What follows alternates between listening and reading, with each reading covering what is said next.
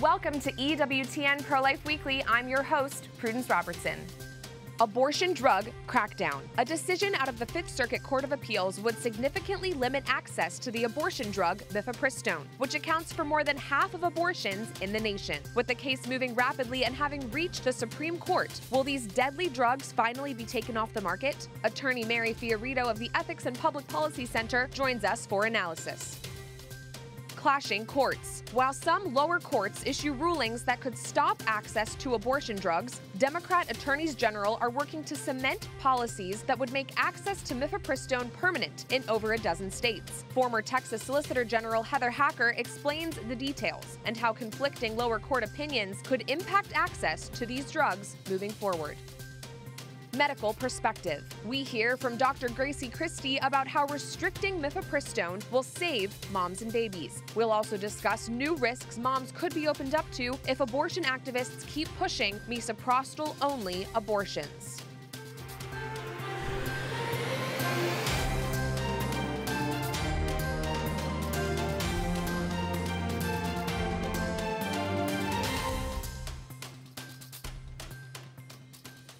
In just the last couple of weeks, the abortion landscape in the U.S. has changed drastically.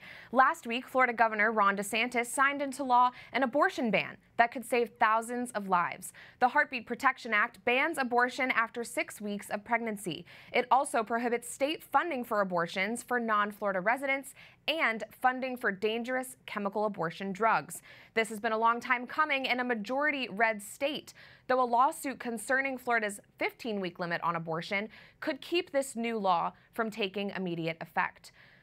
And the U.S. Supreme Court is set to weigh in on a case out of the Fifth Circuit Court of Appeals that could ban sending the abortion drug mifepristone through the mail. This is developing coverage. The case is Alliance for Hippocratic Medicine versus U.S. Food and Drug Administration. It originated in a northern Texas district court presided over by Trump-appointed Judge Matthew Kacsmaryk. The case was elevated to the Fifth Circuit Court of Appeals, which ruled that abortion pills must be received by a doctor in person no later than 7 weeks gestation. Now we wait to see if the High Court will affirm that ruling or send it back to lower courts. Joining me now with more details on what comes next in this case is Mary Fiorito. She's an attorney and a fellow at the Ethics and Public Policy Center. Mary, thanks so much for joining me. Talk to me about who brought this case to the courts in the first place and what they were seeking. Why did they choose this avenue of the courts to try and stop mail order abortions? Well, the suit was brought by a group of doctors, collectively and individually. The Alliance for Hippocratic Medicine would be an umbrella group of doctors like the Association of Pro-Life Obstetricians and Gynecologists and the American College of Pediatricians, and then several doctors in their capacity as individual doctors, several of those who worked in emergency rooms. And they brought the case to the federal court because that would be the normal channel by which you could challenge an FDA ruling.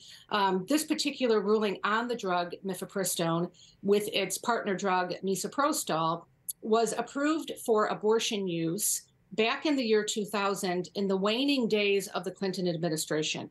It was very dramatically sort of forced through on an expedited basis.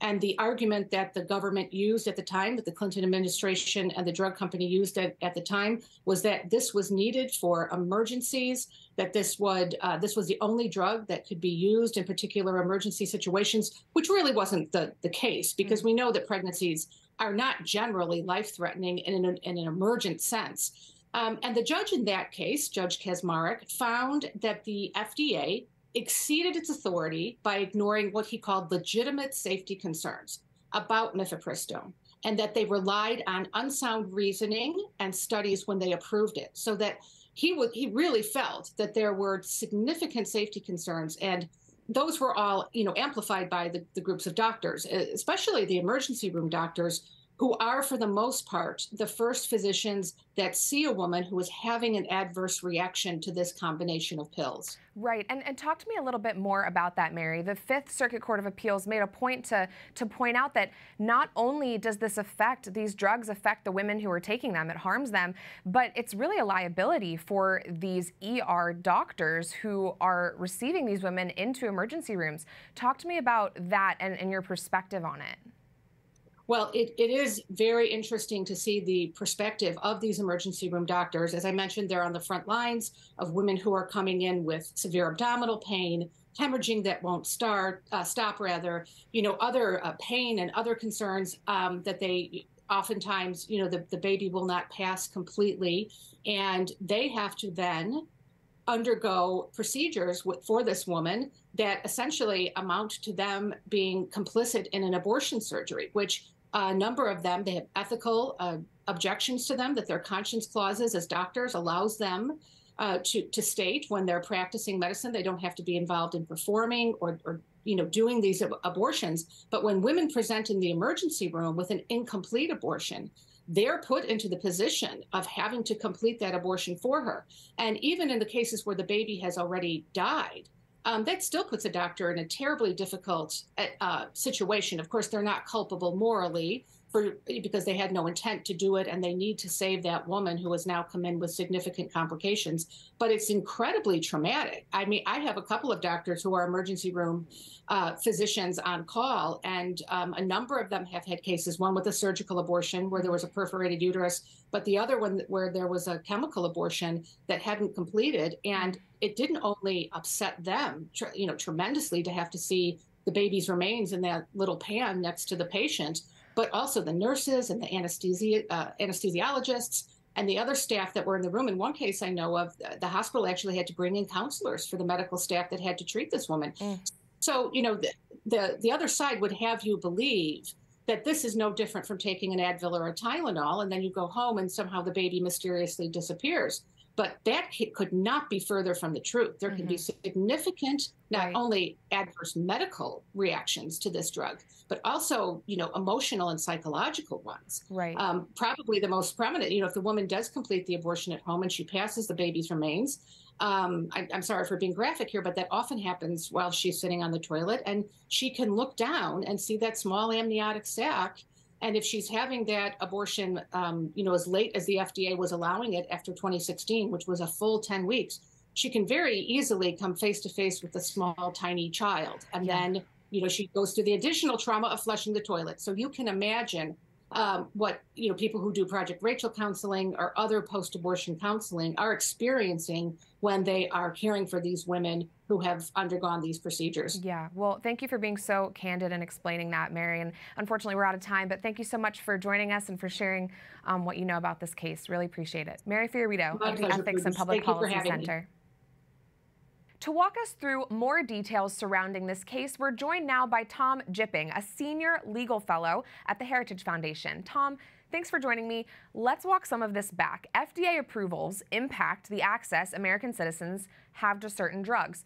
Javier Becerra is saying that if the end result of these court proceedings is stopping mail-order abortions, it will mean dire circumstances when it comes to Americans getting other drugs, because it's going to upend FDA approval processes broadly. Tom, why is he saying this, and is it true? Well, he's saying it in order to get people to think that the court decision with regard to this drug is much more important than it is. And no, he's not wrong, and he knows it. I think we should all expect that government agencies like the FDA should follow the law when they make their decisions. The law requires FDA approval of a prescription drug as safe and effective, but it also requires a certain kind of decision-making process when the FDA is reaching that decision. The argument here is that the FDA did not properly go through that process, and therefore, if the courts agree, the FDA would have to go through it properly again, and conceivably could reach the same result.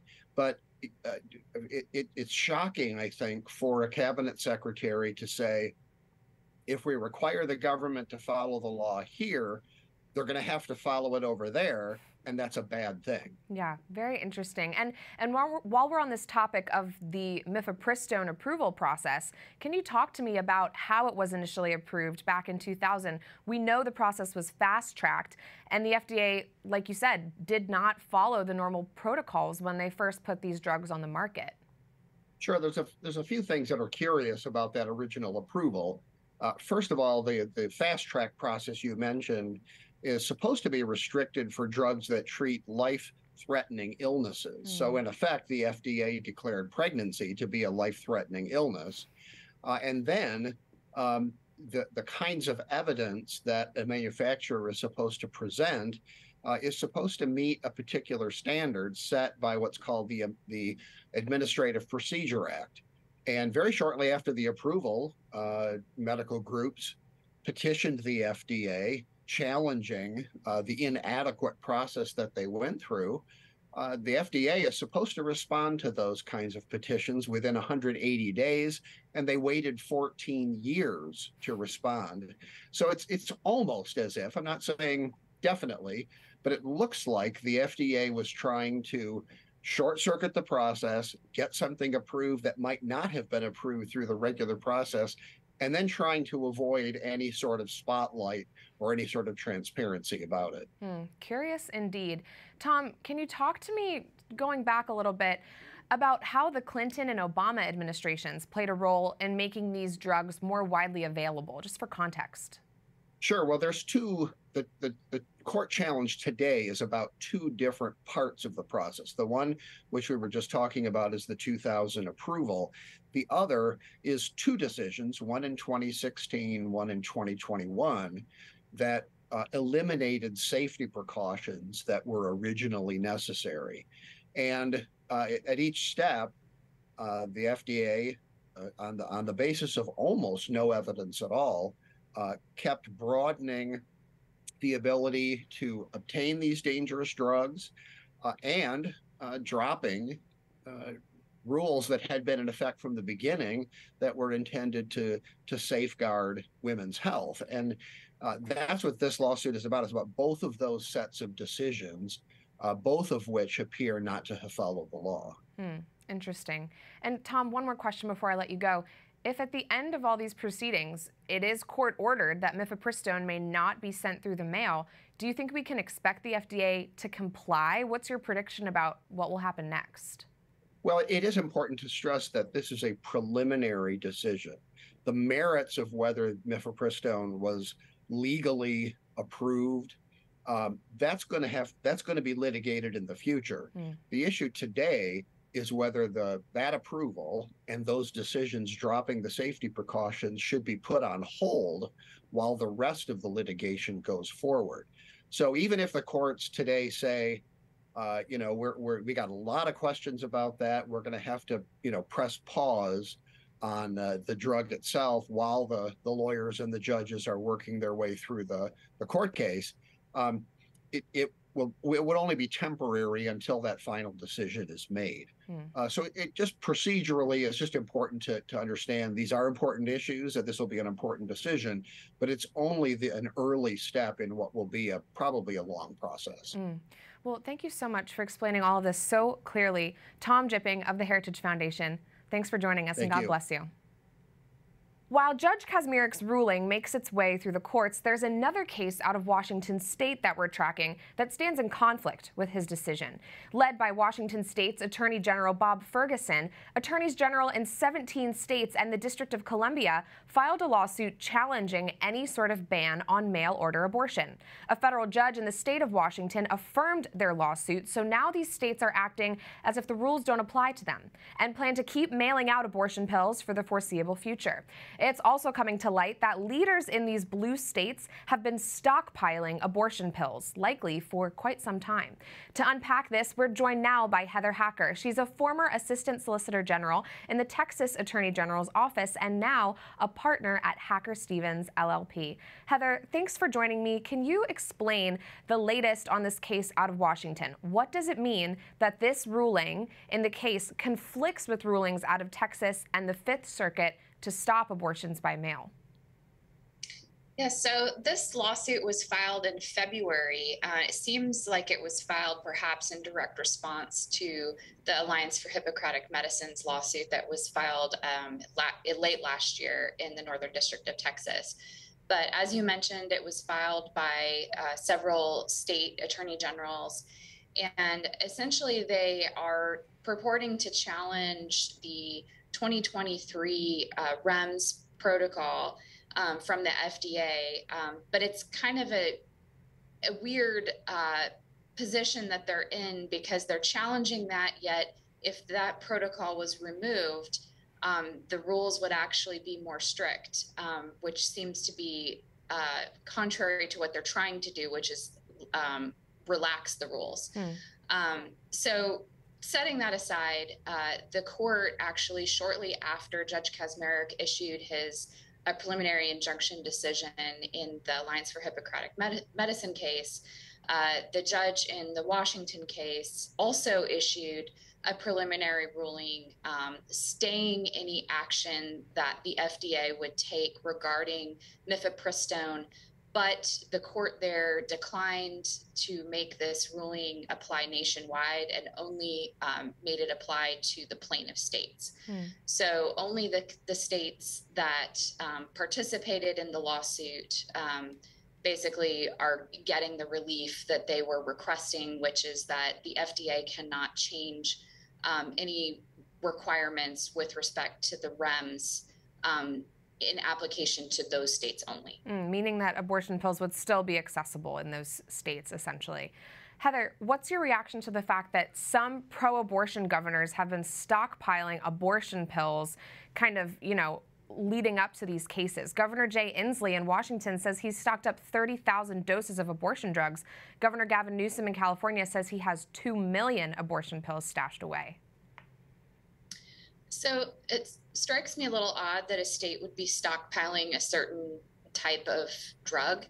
And it seems odd to me, I guess, because if the law was that, these lawsuits at the heart of them is whether the FDA rightfully approved use of the drug or whether the recent changes to the protocol complied with the law. And so if the drug becomes unavailable, it would be because there's no approval. And so it seems strange that I don't know what they would be using the stockpile for unless it was to continue distributing it despite the lack of approval, if that is what ends up happening as a result of these court cases. It seems dangerous for the people that live in those states. Heather, what are pro-life attorneys general doing in response to this? What can they do? So I think that there are several states that have filed amicus briefs in support of the some of the positions taken by the plaintiffs in the Alliance for Hippocratic Medicine case. I'm not sure that they, I don't know that they necessarily are taking action of their own, but they are. They're participating in the Alliance for Hippocratic Medicine case, at least some of them. Good to know. Well, Heather Hacker, thank you so much for joining us today and for shedding some light on this. We're really grateful to have you on the show. God bless you. Thanks for having me. Coming up, we'll talk about Danco, the manufacturing company that was founded for one purpose only, the manufacture of deadly abortion drugs. I speak out about their connection to the FDA. Plus, we hear from a doctor who is highly concerned about the ways that abortionists will continue to promote abortions by pill, even with limited access to mifepristone. This after the break.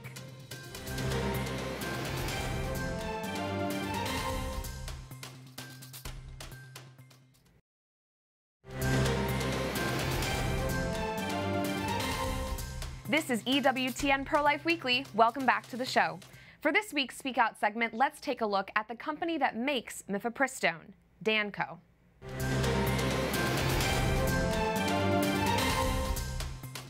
This may be the first time that Danco Laboratories has ever been in the spotlight, and that's on purpose. Danco exists for one reason only: to make and sell mifepristone throughout the U.S. Danco was founded in the 90s during the Clinton administration, which worked together with the pro-abortion group Population Council to allow for the sale of abortion drugs here in America. At that time, there were no existing drug manufacturers who would agree to distribute mifepristone.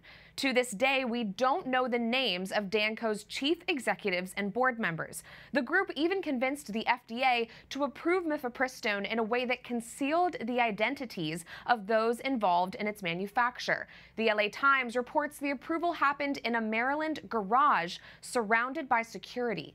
In terms of investors in the company, we do know that George Soros, David and Lucille Packard, and Warren Buffett have been named among them. While foreign groups like Aid Access also traffic abortion pills into our country, Americans should be gravely concerned that Danco is distributing abortion pills right here in the U.S., and the FDA seems to be supporting their work. Up until now, abortionists in the U.S. have prescribed chemical abortion as a 2-drug regimen. Mifepristone, the first pill, starves the baby of nutrients and ends his or her life. Then the woman takes misoprostol to expel the baby from the uterus. But now, with the first pill, mifepristone, under fire, abortionists are promoting misoprostol-only abortions with the help of multiple media sources. This will result in women taking pills to induce labor unsupervised by a doctor or anyone, and they could give birth to live babies alone.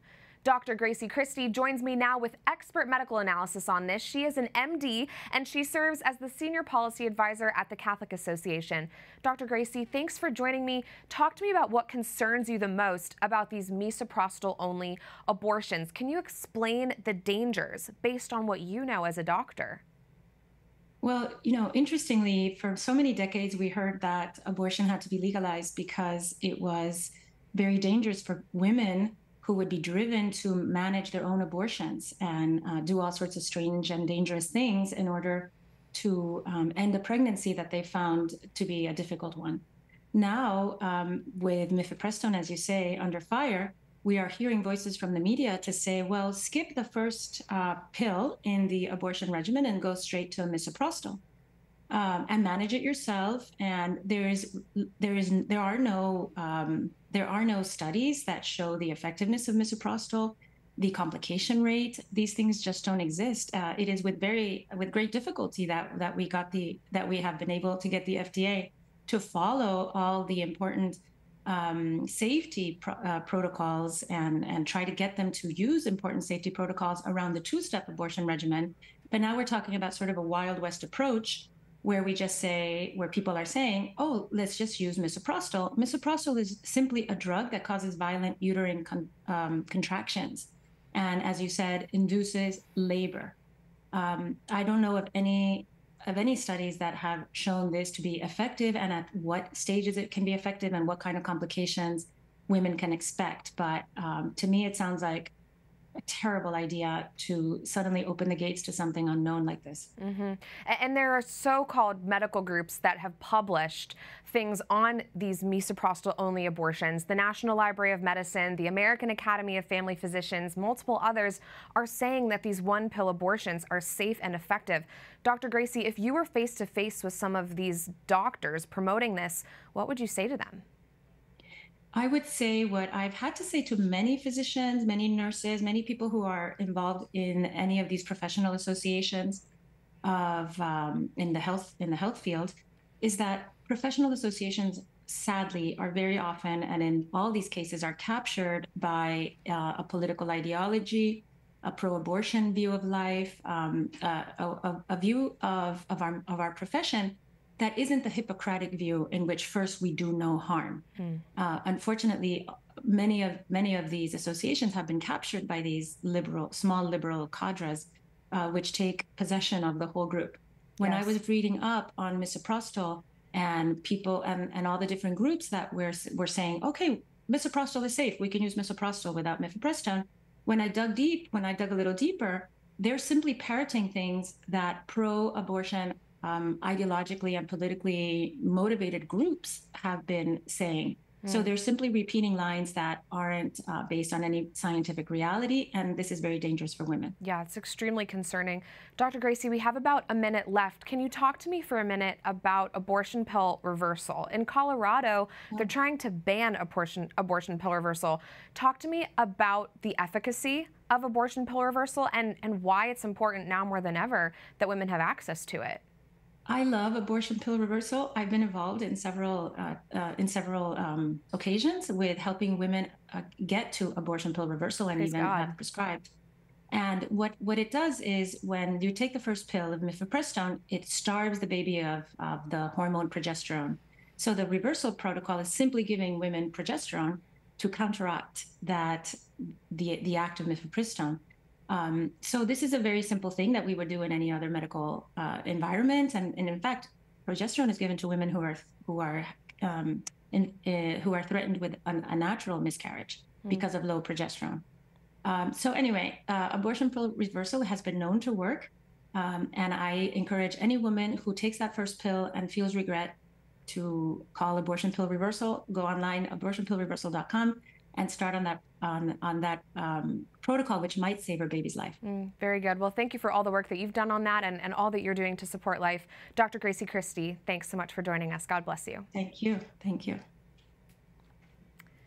That does it for this edition of EWTN Pro-Life Weekly, but before I go, a special clip of our beloved foundress, Mother Angelica. She would have been 100 years old on April 20th. We hope and pray that she remains with us always as we continue her mission here at EWTN News. Don't forget, you can find us on all social media platforms at EWTN Pro-Life or email us at prolifeweekly@ewtn.com. Remember, life is a gift. Your life is a gift. God bless. Or if we could stop abortion. You know why we don't stop it? We put the wrong people in and vote for it. 50 years after the Supreme Court's 1973 decision in Roe v. Wade, ultra-MAGA Republican officials continue to push at all levels of government for extreme legislation rolling back women's fundamental rights, including a national abortion ban. You could change the whole country. The whole country you can change. Woe to us. Woe. If we keep voting for murder.